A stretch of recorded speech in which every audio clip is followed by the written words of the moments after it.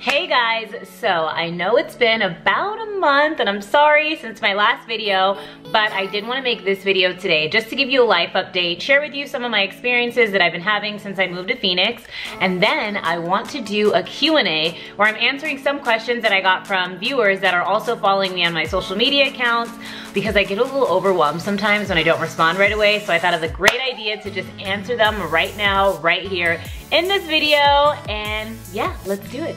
So life update. First things first, I'm engaged.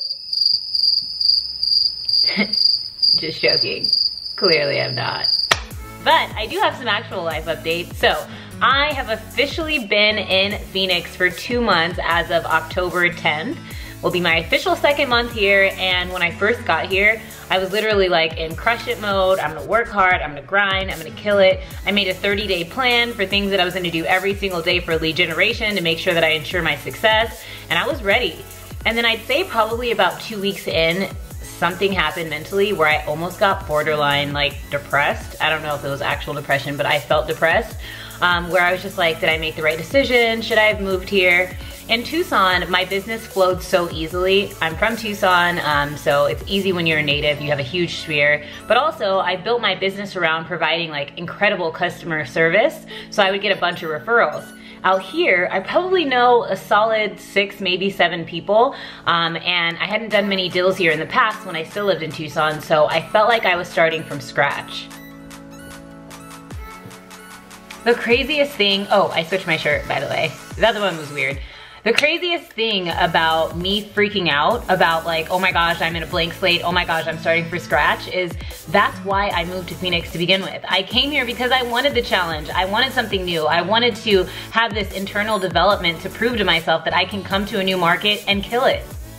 But there is something about being here, recognizing that my phone is not ringing with referrals, recognizing that I don't know as many people as I did back in Tucson, recognizing that there are so many areas that I'm still learning that mentally threw me off. But three people in my life drastically helped me out of it.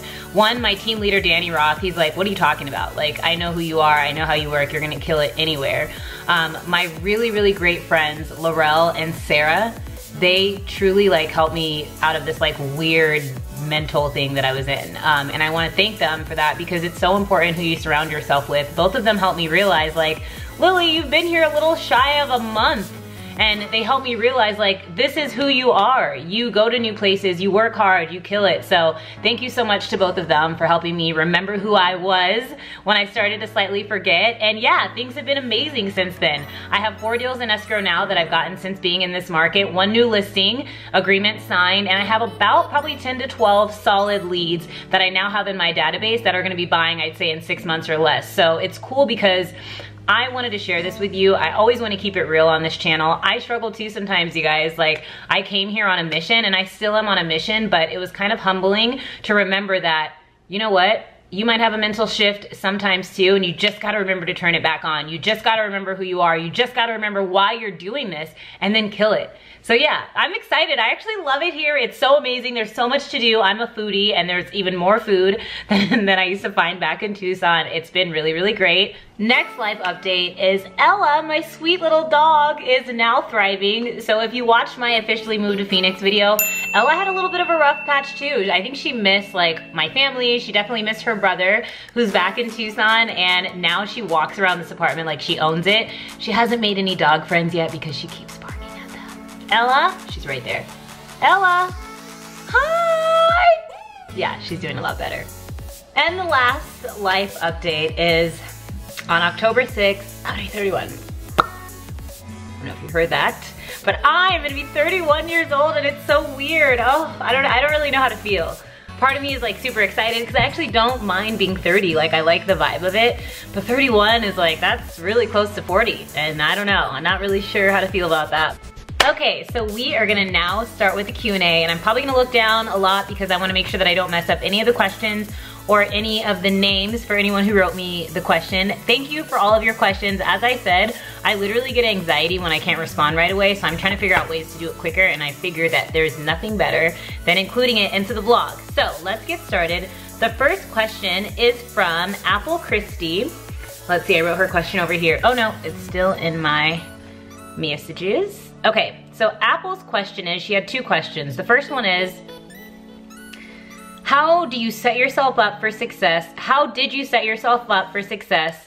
I obviously ruined that, so I just started it over. How did you set yourself up for success when you were a new agent? So great question. Thank you so much, Apple, the realtor, for writing me this question. So the way that I set myself up for success are three things that I think are key. One, I learned and absorbed as much information as I possibly could.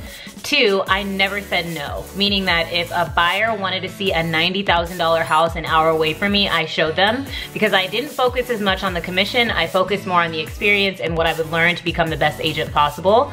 And the third thing is I made sure to outline my goals and write down my goals so that if anything ever got weird, I can remember what my ultimate vision is and why I'm doing this.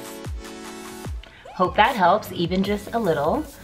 So Apple actually, like I said, wrote me two questions. Her second question is, I've narrowed it down to two brokers. Broker number one would like to hire me on their team starting out as a cold calling agent, $10 an hour or 10 hours a day for at least 6 months. Broker number two would like to hire me as a rental agent to start, and I'd have the option of working independently or on a team, but both brokers offer training and support. In your professional opinion, which offer is more advantageous to a new agent? So, my very honest, and I'm sorry, opinion, that is not a question that I can answer for you. I love and appreciate all of your questions, but I've noticed I've gotten some questions where are more like personal, where people are asking me personally which route they should go.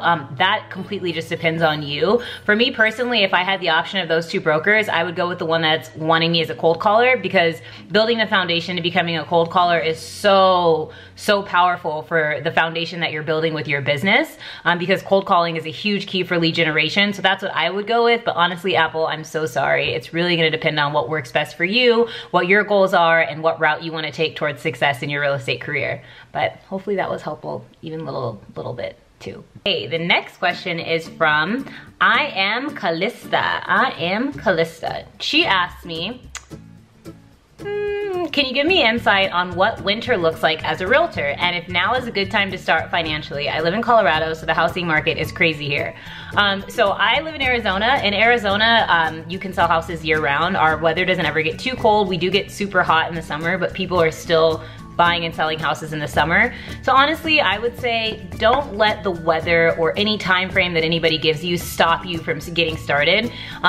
Worst case scenario, you'll learn a lot and just plug in, because if you keep waiting till the perfect weather, the perfect opportunity, the perfect day of the week, you'll just keep pushing it out. So I would recommend that you just start it now. There's gonna still be people who sell houses during the winter in Colorado. You just gotta make sure that you're one of those people. So hope that helps. And the last question is from Laughter and Pets, and they wrote, hi, I have a quick question. I'm a new agent and I was wondering how you feel about teams. Is it something that you would recommend for a new agent?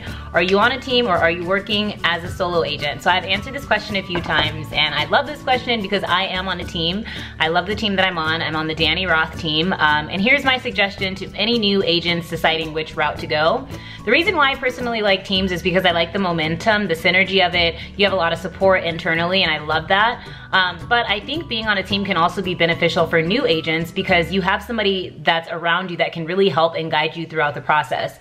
The biggest thing about teams is you want to make sure that you're on a team where it financially makes sense to you, meaning that your split makes sense. So you want to make sure that you find out what the split is on that team. And you want to make sure that the team that you're considering actually provides value towards your business. If it does, I personally think that teams are incredible.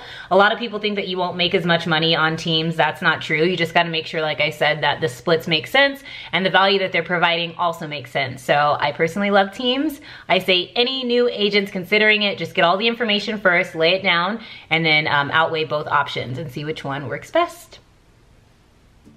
I feel like I probably rambled a lot in this video, and I'm very curious to see what it's gonna be like when I put it all together, but I'm just in such good spirits. Like, it's my birthday weekend, all my besties are gonna be here, and I just can't wait to see everyone. I'm gonna go pick up my best friend, Melanie. She's coming in from Sacramento, so that's fun. But yeah, thank you guys so much for all your patience. As I said, I know that it took me a while to bring out another video, but I appreciate all of you. I love all of you. Your encouraging words, your support is so amazing, and thank you for that. And go kill it. Spread kindness and sell so many houses along the way. Bye.